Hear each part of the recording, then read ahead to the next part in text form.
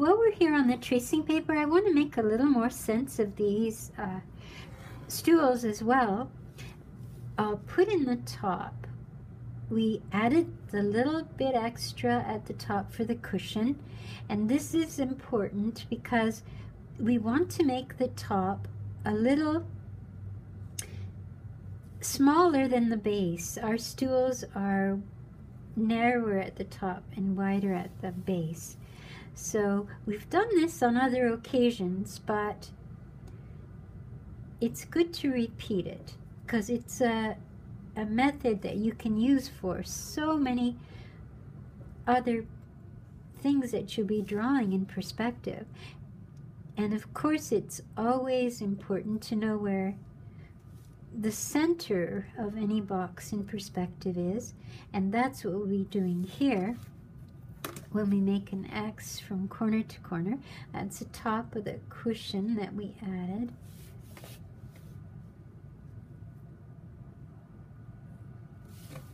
And I hope everyone's being a little more careful than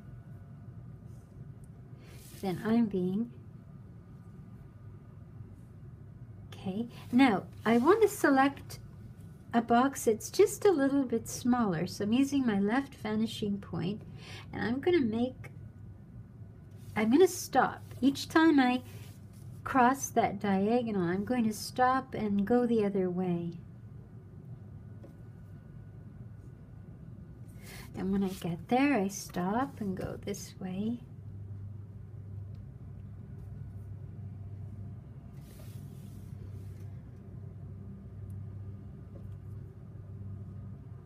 Now, that's my smaller top. All I have to do is join my 4 corners to those new corners, and I'll begin to see the angles that I'm looking for. And it's always tricky. Sometimes you take too much off. You make the top box too small. Sometimes you don't make it small enough. So you have to be prepared to try a couple of sizes for that top box until you get something that looks like the references you're working from. So we're going to see all 4 legs, and the cushion would be on top. It doesn't change though. It stays the same. So you just make that straight.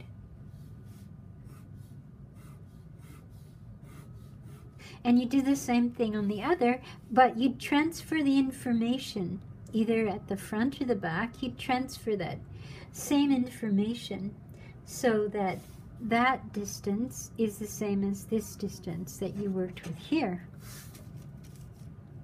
And now they're beginning to look like something that belongs. That's the trouble with the simple boxes. They don't look like anything yet. So it's hard to make decisions sometimes, and a piece of tracing paper over top can really help.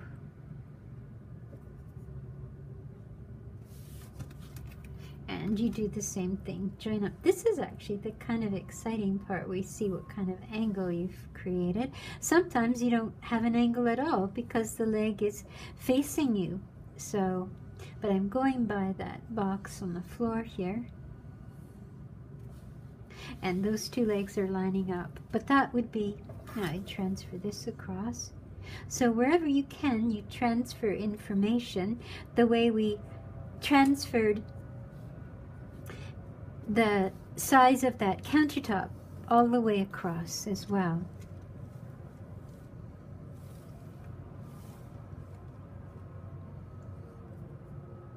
We also have what are called toe kicks in our kitchen cabinetry and so on.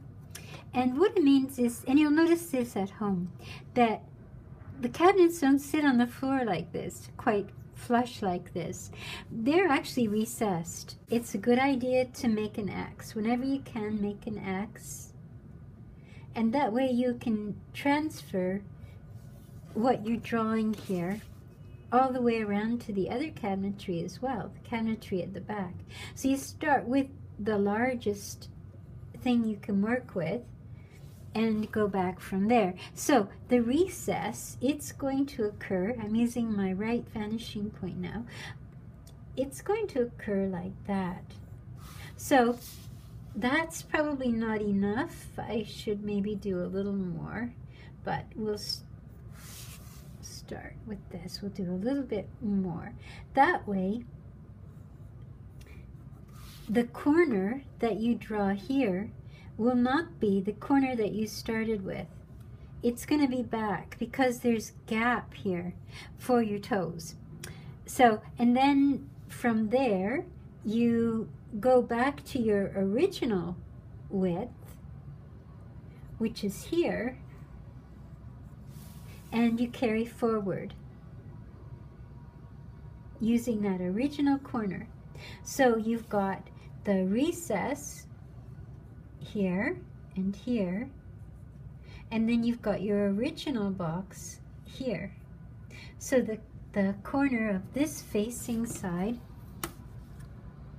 is not the same as the corner above because it's recessed. The refrigerator, pardon, it's not directly on the floor either. This sort of thing gives it a look of authenticity that you can't get by leaving it out. You have to think of these things. I'm going to make an X on my island now. So the kitchen is an excellent opportunity to try out all your skills in terms of perspective. It's a good way to wrap up our course, to try some of these ideas. So here it's crossing the, not that we didn't have enough on this island already, but there's more information to have. So there's my new corner for my toe kick,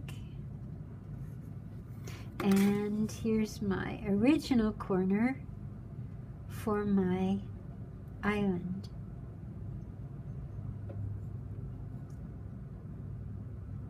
And this is tricky. This may not look good. I may have to try a couple, but we'll see.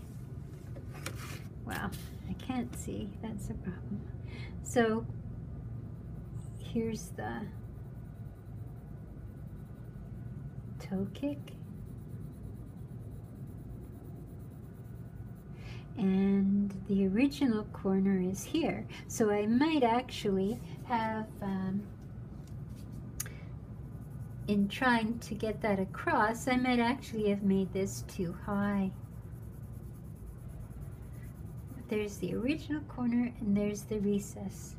And you can estimate what it would look like over here. Since it's so tiny, it may not matter that much, but, and the corner's hidden, so you would just recess that a little bit. You mustn't forget to add in the backsplash as well. So we can have it about a foot high.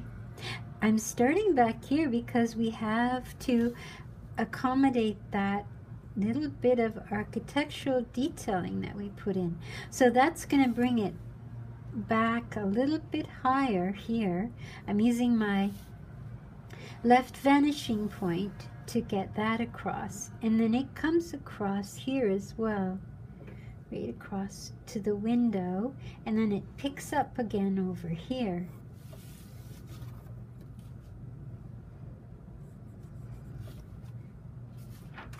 And at the window we have the windowsill, which is lower, so you might accommodate that by having a double line here.